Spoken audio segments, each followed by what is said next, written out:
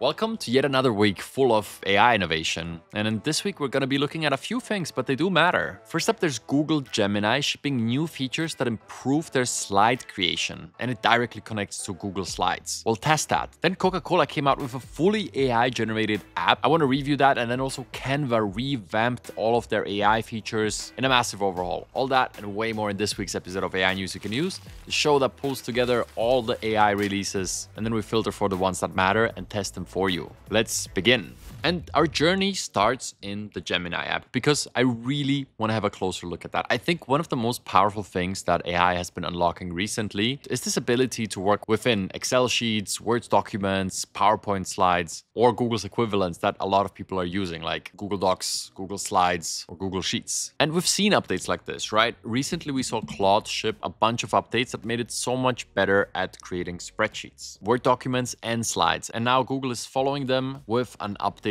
to their slide creation ability. So we're going to do a head-to-head battle where we're going to run the same prompt through both tools and just see how it performs in terms of slide creation so that you know what to use when your next presentation is coming up. And you might not be using one of the specialty apps like Gamma that is only built for creating slides, but you just want to do it within one of these tools. I'm just going to go with something silly because this will give it a lot of creative freedom. And you know, I like my cat with hat examples. So create a presentation that explains why everyone needs a cat with a hat. Okay, just run this through Sonnet 4.5, do the same thing inside of Gemini, and let's see how this goes. Okay, so this is generating now. And if you're watching this, chances are you enjoy what we're doing here. And if you want to see more of it, make sure to leave a subscribe. It helps the channel more than you think. And now let's fast forward to the two presentations being done. Okay, so this took a while, but I think that's completely fine if it's creating a presentation. Let's have a look at the results. So Claude created it in a PowerPoint that I'll just open up over here. And then Gemini did it inside of the interface, which is kind of neat. So let's start with Claude, which was the best slide creator amongst the big LLM platforms. Why everyone needs a cat with a hat. Okay. Yeah, it's like visual missing here. This looks pretty social. Okay, this box is larger. There's a graph. Look at that. Studies show remarkable increases in happiness.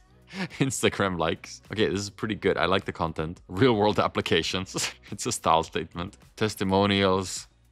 Okay, not bad. Honestly, that's a solid starting point for a presentation. Like, add a picture here. Maybe tweak this box and add 2 more pictures. And it's a great presentation. Now, let's have a look at what Google Slides did here. So it actually generated an image of a cat, which is amazing in there. Life is complicated. Your daily routine is missing a crucial hat-based element of joy. Okay, all right. So this does images too. And the design is a bit more playful, no? There's a case study. More images. Wow, look at that. Image sources. Okay, so it pulled these from all across the internet. This one is from Reddit. This one is from some AI art page. So it didn't generate them. Interesting. I mean, these are different flavors of pretty good. I don't think either one of these is like ready for prime time. If I had to pick one, definitely the Google one is the more complete one. And you can just export it to slides in one click and then voila, it's right in here and everything in here is editable. Okay, I have to say, I do really like this. So yeah, there you go. Nice little comparison. Both great options, or you go to a dedicated app like Gamma, as I mentioned. But having it inside of the LLM platform of your choice is just more convenient. And this is the story that spans across all the startups that are built. These big players, they just take the ideas that work the best and integrate it into their ecosystem. And I think having the ability to create presentations, sheets, and Word documents right in here just makes so much sense. Okay, let's move on. Okay, and for the next one, regular viewers of the show will know that I'm not the biggest fan of these pure AI model releases, especially in the image or video space, because new models come out every week and the differences are usually not significant. When it comes to that space, it's usually not the model, at least not anymore, that makes a difference. And one platform for creators that is nailing this balance between models and tooling is LTX, the sponsor of today's video. LTX is an all-in-one creation platform that lets you use AI to help brainstorm, build storyboards, and more. I want to take a minute to actually show you the latest feature they added, and that is the new custom voiceovers feature. So I'll start off by going to the timeline interface in a brand new project. And down here, you can see the new voiceover feature. All we need to do is pick one of the voices here. This moment sticks with you. Listen closely. Hey there. Hi. Relax. Yeah, I like this one. You can input your script here, and by simply clicking generate, it will appear in the timeline. Now, the key thing here is that this happens within the studio. That also generates the storyboard images, turns them into videos, allows you to edit, and it's all in one place. You or your teammates don't need to round trip to various applications to get this done. And before I even manage to say that, we have the clip. Check out today's AI news you can use. Okay, so that's a good base, but if you go here, You can say use parameters, and now it allows you to really dial it in. And if you don't like the voices here, you can just create your own. We can go for bass voice, turn him into a nature film narrator. And if you use square brackets, you can even add emotions to your script here. Check out today's AI news you can use. Great. And once I like it, I can add it to my timeline and then use other LTX to start from a storyboard or generate images or videos with all kinds of models all in one place. So as you can see, LTX keeps the entire process from idea to final concept super simple, letting creators like me add voiceovers to any video quickly and affordably. And this is just one of many options available in LTX. So if you want to get started today, click the link at the top of the video's description. Thanks again to LTX for sponsoring this video. Now let's look at the next piece of AI news that you can use. So here we have a complete overhaul of Canva. So what they do is once a year, they host a big event with a keynote where they ship all their new apps. And for the past 2 years, especially last year, they hyper focused on AI. And they're really trying to build this all-in-one image and like media creation platform that is powered by AI. Here they're competing with Adobe's Firefly platform and their models. And they're actually doing a really good job at it. So let me show you a few things that are new here. There's a lot more to explore. If you want to see everything, I recommend you check out the blog post where they did a really good job of showing off the various features and what they look like in practice with little videos and GIFs. There's a new video editor and stuff, but what really caught my eye was the following. There's a design AI that you talk to with chat. And I want to look at that because they also promised that this will be coming as an app to both ChatGPT, Claude, and Gemini soon. Not yet. For now, we need to check this out in the platform, but all of these capabilities will be available. I'm just going to type in create a poster promoting a YouTube show called AI News You Can Use. I'm going to switch over to this new Canva AI. I'm going to do one more thing, which is apply the brand kit that we have right here. And then it should create an on-brand poster. So you can create this brand kit once, use it within here. And this interface with the depth of its abilities is new. So it can sort of do Photoshop-like actions, obviously not as deep, but all of that on autopilot. And then it gives you multiple versions of the thing you need. And as you can see, they're really gunning for this vision of an AI Photoshop. And here it is, 4 variants. So let's say I really like this 4th one. Let's just go with this. So I can go in here. You can see I could edit this. And as you might be used to in Canva, it's just really simple. If I want to go ahead, I could just go straight to the Canva editor. And there's also an AI assistant in here. But while trying this, I realized that this one doesn't have the capability of actually editing it. So if you want to keep editing, you got to stay in that original Canva AI that they overhauled. In here, you can ask Canva. But if I tell it something like, hey, make this larger, it's going to just think and tell you how to do that rather than actually doing it. But if I wanted any of the AI functionalities applied to this image, like editing certain elements or expanding it, I could do that right in here. And of course, I could search their library or just generate brand new images in here. And there you go. That's quite simple, no? There's a whole lot more here. They added like 3D features to images where you can like rotate them. Pretty cool. You can restyle things. You can create forms. There's a bunch of new presets. If you're a Canva user, I just recommend you check out this blog post. And if you have a brand, these brand kits that I just showed you are kind of amazing. You put in the colors, fonts, everything, and just with one click, you can create a lot of stuff you need really quickly. Not bad. Feels like for people who use Canva, it just became even easier. And there's some neat new features that might just help you in while you work in here. For the next one, it's an update to the viral AI video generation app from OpenAI called Sora. There's actually a bunch of updates, but the big feature they introduced recently is their new character cameos. So up until now, you could train a person's face into the Sora app, and then you and others, if you gave them permission, could use it to remix you into all types of situations. I bet you've seen all the wild remixes. That was a whole viral wave when that came out, but now they allow you to do characters. So you could create a character for your dog, or maybe if you want a creative idea, you could go to the zoo and create a character for one of the local penguins or whatever. Just saying that because I would sort of enjoy doing that. Anyway, the point here is that if you were hesitant to create a cameo of yourself,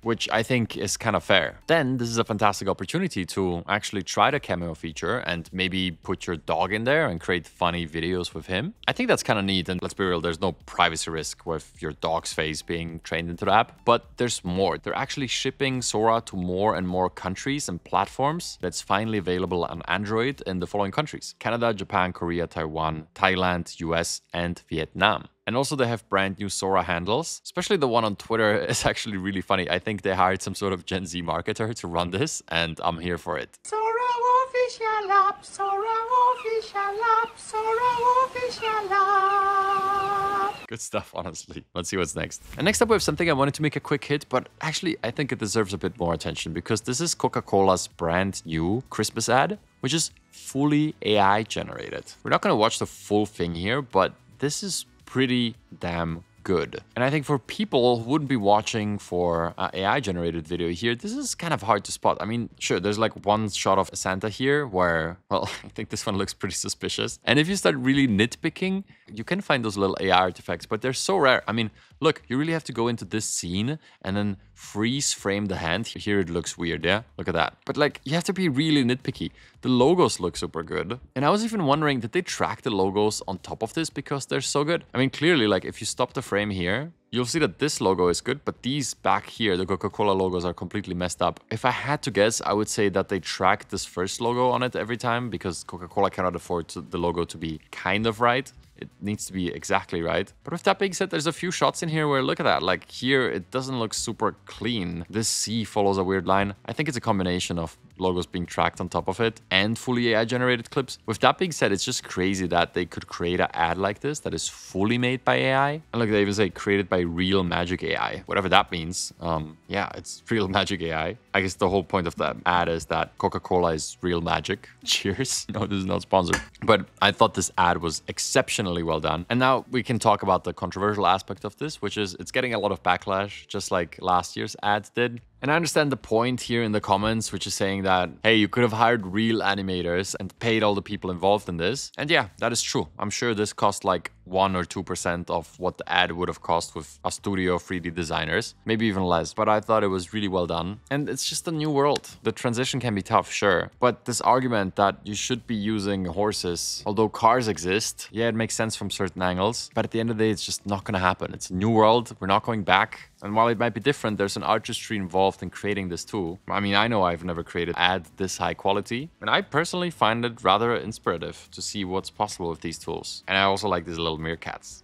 Be curious to hear what you think though. And for this week's quick hit segment, there's actually a bunch of stories. So let's go for them quickly, starting with one that is rather big, but I wanted to hold out on this and see what the community kind of says about it, because Cursor released Cursor 2 and they also have their own proprietary model for coding. With things like this, I usually find it best to let this sink into the developer community and to see what people actually make of this. As I've mentioned before on the channel, my tool of choice still is Claude Code. Just works exceptionally well for me. But yeah, if you're a Cursor user, they have a brand new version and a new model. Curious to see how that lands with the people. This one is really cool. If you're into chess, they basically created an AI coach that critiques your game. Daniel from the team tested it, and they basically give you different coaches like Magnus Carlsen, Gotham Chess on YouTube, Hikaru, the Botha sisters, and they comment on your game. I think AI coaches are such a smart way to use the technology, and I love to see it, and it seems to work really well on chess. So if you're into that, go try this out on chess.com. This one is sort of an integration between two different tools that Google has. They're integrating Stitch with Jules. Jules is their AI coder, and Stitch is their front-end design app. And it just makes sense that they align these two, and they connect now. Not sure, not really a user of these applications, although I remember testing Stitch, and it was exceptionally good. That's like Google's go-to front-end builder. If you need that, make sure to check out this integration. And then we have Comfy Cloud, which is very simple. It's Comfy UI, the tool that is there to build all the more advanced image and video generation workflows, and so much more actually. But it can have quite the learning curve when you're getting into it. Now it's available in the cloud, meaning you don't need to actually install it locally, which I think is a big hurdle for many people. You can just run it in the cloud, including the GPUs, latest models, all that. And then lastly, we have some news stories. One of them is the AI artist that we talked about a few weeks back, Xania Monet, however that is pronounced, actually appeared on Billboard's charts with the AI music. If you're not familiar, she's an AI-generated artist that makes only AI-generated music, and she got a record deal. Now she's on the charts. Yep. Wild world we live in. And then this one just has the best title of the year. I mean, Google wants to run AI data centers in space powered by the sun. We want to put up orbiting satellites where solar panels can generate power at 8 times the efficiency all around the clock. I don't know, that title was just too good. Wanted to include it here, thought you would care too. More info on that in the description below. And that's pretty much everything we have for this week. It's a bit of a shorter episode. I don't want to needlessly bloat these videos just to make them longer. Again, we just covered the stories that we figured that matter. And yeah, with that being said, my name is Igor Pogani, and I hope you have a wonderful day.